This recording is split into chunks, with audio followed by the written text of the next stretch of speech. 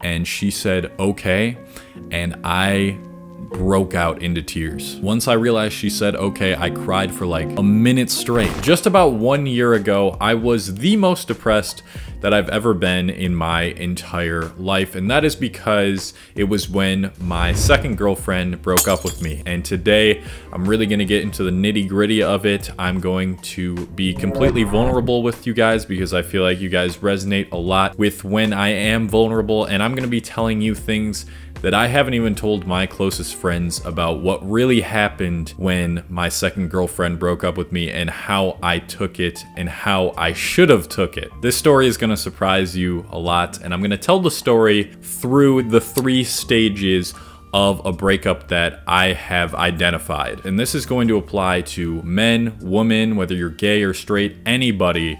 This is going to help you get through your breakup. And this is the video that I wish I had when I got broken up with. Time to expose myself on the internet once again. So here are the 3 stages of a breakup. Stage 1 is grievance. Stage 2 is acceptance, and stage 3 is metamorphosis. Let's go through these stages. So stage 1, grievance. You are going to have to realize that you are going to be grieving a lot during this stage. It's almost impossible to ignore. And the reason I use this word is because it is like you lost a loved one in your family. You are gonna feel this. I remember the few days or about the week after I got broken up with, I was actually pretty okay. I kind of accepted the fact. I even texted her afterwards and was like, hey, it didn't really end that well when you did break up with me. So I just want to say I totally understand. You know, it's okay that this happened and it makes a lot of sense. But like all forms of grievance, you go through these different types of sub-stages within the stage of grievance. So shortly after this, it was about the 2nd week after my girlfriend had broken up with me, I started to feel what it felt like to not have her in my life anymore. And it was extremely painful, even though she wanted to remain friends after all this, and she said she didn't regret being in a relationship with me. It was still something I had to live with, the fact that I'm not going to be with this girl anymore, and she's not a part of my life in that way anymore, and that shattered my identity. I had an identity crisis. She felt like she was a part of me, and I felt like I was nothing without her, and this was so unhealthy. I know I have to get this out there to really explain how you might feel and what's going on. So you're going to feel that absence, and that absence is going to bring a lot of pain, and you might even deny why this happened. You might deny that it should have happened. I remember I was in complete denial, even though leading up to the breakup, the few months before that, we definitely weren't the same that we used to be. We did love each other a lot, but our relationship just wasn't really the same. She was working more. I was getting more anxious about it, and I wanted to see her more, and I was focusing less on myself and my work, and I kept telling myself, this isn't right. We're meant to be together. And so I started the fight that I just should not have done, the fight to try to get her back by any sort of means because of how much I felt like I was nothing without her. We were still texting a little bit. I was trying to text her more than she was trying to text me, obviously. She needed a break from me at the very least. And I remember I actually met up with her one time. It was, I think, a few weeks after our breakup, and I kind of just came clean to her. I was like crying my eyes out, telling her, listen, I get why we broke up, and I understand that you want time away from me to think about this, but I do believe that we're meant to be together, and I just really want you to give me a second chance, and basically begged her, but it gets worse as I'm gonna go through this story. And so she said she didn't know yet. We shouldn't have been hanging out regardless, or even talking to each other during this time, only a few weeks after we just broke up. But I was just so in denial, and every single night pretty much I would cry to myself. I would cry over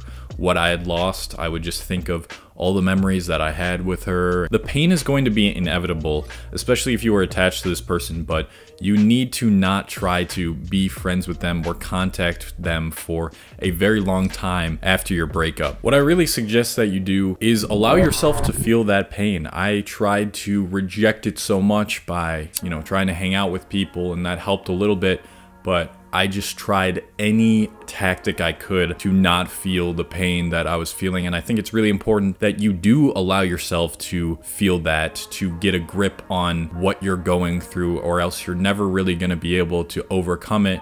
And it's always going to be some sort of lasting trauma in you, even if you think you're over them. Take this time to really understand the breakup and understand yourself and what you really need, which is not another person. This is something that I could not handle, that I could not deal with, and it got to a really bad point. I started looking up so many videos on YouTube about how to get your girlfriend back, and all of them just flooded my recommended feed now. I was super into watching like the no contact rule videos, where if you don't contact your ex for like 30 to 90 days, then it'll be okay and she'll want to be back with you. And I swear to God, I watched one of these no contact videos every single day just to get some sort of reassurance that one day I would be back with this girl. And so it was a couple months now after we had broken up, and I decided, you know what, I'm gonna give it one more push, and if this doesn't work, then that's it. I'm going to stop trying, and I'm finally gonna move on. 2 months after we had broken up, I just couldn't accept that fact. But I finally manned up and said, I'm gonna do this. But I didn't even really man up, because I was going to ask her again a second time to give me a second chance, and so we could get back together. So it was her birthday. I was like, okay, I'm gonna get her a little present. I got her like Raycon headphones, and I wrote her a very long letter of everything I had done wrong. And in the end of the letter, I say, I understand if you don't want to be with me right now, but I do believe we're meant to be together. Like the same things that I said to her the first time we met up. And yeah, I ended it with like, P.S. I'll never forget all the times we had, like all stuff like that. I was fighting so hard to get her back. All things that you should absolutely not do after your breakup. And so I met up with her, I gave her the note, and I gave her her little gift, and I talked to her again. I said, I understand the things that I did wrong, but please, I want you to give me a second chance. Please give me a second chance. And she said, okay. And I broke out into tears. Once I realized she said okay, I cried for like a minute straight, and I thought that, well, this is it. I'm gonna be back with her again one day. I mean, we all know how that turned out. A few weeks passed by, and I ended up meeting with a girl who I met on Tinder, who is now my friend, and I kind of just opened up to her about what I had been going through, and now she's like a really good friend. She helped me a lot with this. She said, dude, she doesn't actually know if she wants to be with you again. She just said that in the moment because of, you know, what you've been saying and what you've been doing. She doesn't actually know if it is gonna end that way. So you need to actually just stop contacting her. You need to actually just stop trying to pursue this, because you're the one putting in all the effort, and you need to tell her all this. And I was like, all right, you're right. It wasn't right for her to say okay to wanting to be with me again one day, even though she doesn't even know that. And so I sent her the next day a long text about this, and long story short, she got mad, and we haven't talked since. So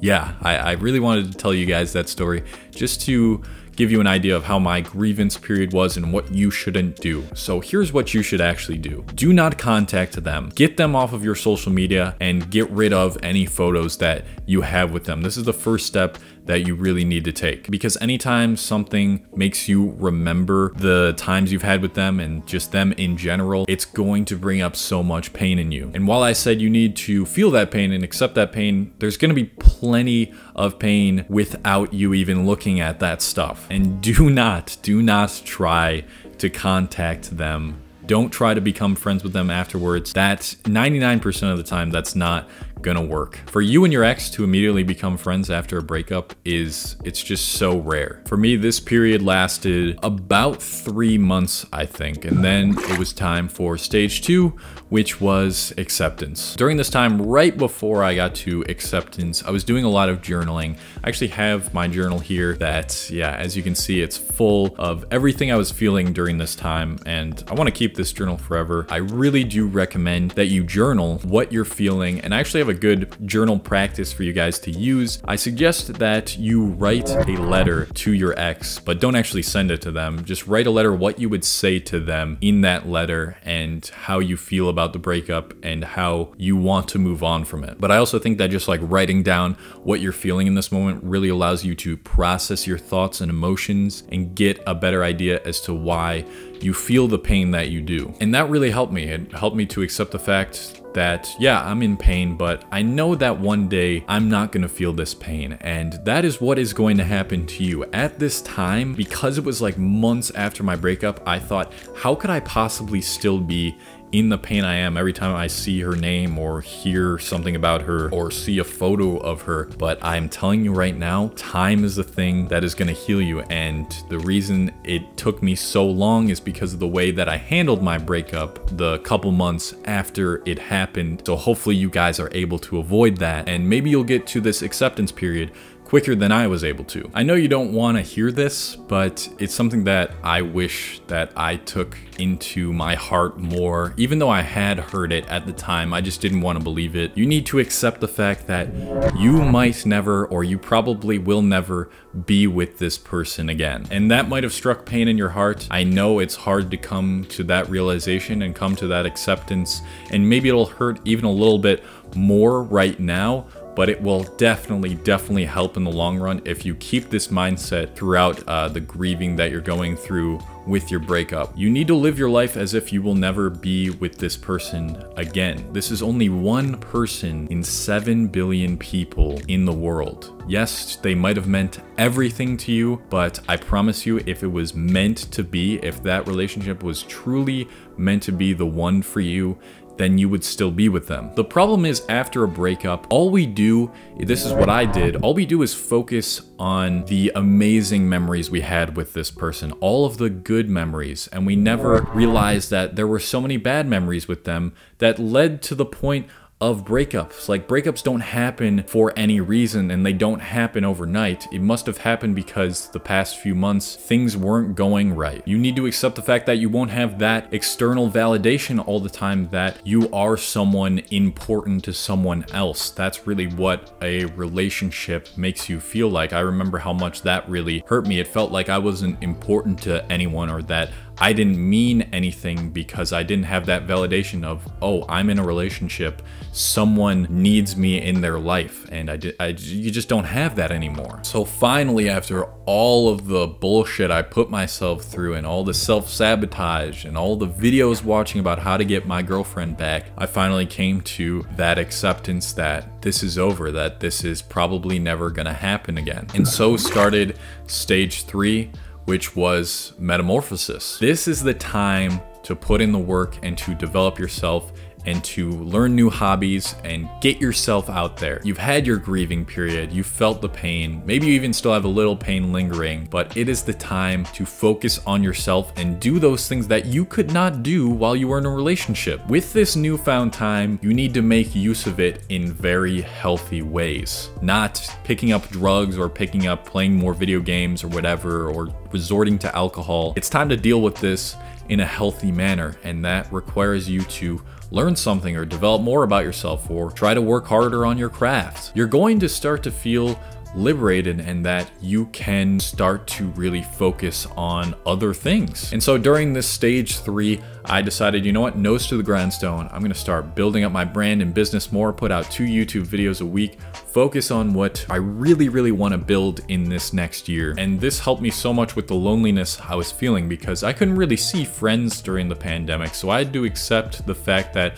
I'm gonna be alone during this time. What am I gonna do with my time here? I'm gonna accept the fact that I am whole and complete on my own, and that I am actually a high value person. I truly started to feel that way, that I am worth something, that I can bring a lot more to the world without having a relationship. And so this is what you need to do during this stage. You know, pick up a hobby that you've been wanting to do but you couldn't do because you had to have a lot of your time go to your significant other. Or maybe this is time to work on building that business you wanted, or just working on a side hustle or something like that. Now is the time to do it. And the side effect of this is you're gonna be so focused on all of this stuff, keeping yourself busy with healthy things that it is going to help you get over your breakup even more. And once you start to build these healthy habits more and more, then it's gonna make you feel even better about yourself than you did when you were in a relationship, because you're taking care of yourself so much. And then you're gonna start loving yourself even more, and it's a snowball where love yourself even more, get over the breakup quicker. You become even happier than you were in your relationship, and then the pain starts to slowly fade away. All that pain that you had at the start that you thought would never go away is now only like this big. And now today I can say I'm the happiest I've ever been. I'm the most successful I've ever been. And I'm just so happy that I had that experience to tell you guys and to show you that there is so much hope after a breakup if you deal with it in a healthy manner, or even if you don't, because I obviously didn't in the first couple months, and then I finally figured it out. Thank God I did. It's not the end of the world. Time heals all. It's the most cliche thing ever, but it is the most true thing out of anything that I have said. Thank you to all of my patrons who are supporting this channel on Patreon. Patreon is a platform where you can get exclusive content from me and get more one-on-one personal advice from me. If you want to get even more advice on your breakup, then you can go check out my Patreon, patreon.com/ColeHastings for exclusive content and one-on-one advice. The link's gonna be in the description. Please let me know if this video helped you guys. I was kind of just rambling in this video and I didn't have a script, so let me know if this helped you. I really hope that it did, and I hope that my story resonated with you and you don't make the same mistakes as I did. Or if you did, it's totally okay. Just, you know, learn from it and move on. And that is it. I'll see you guys in the next video.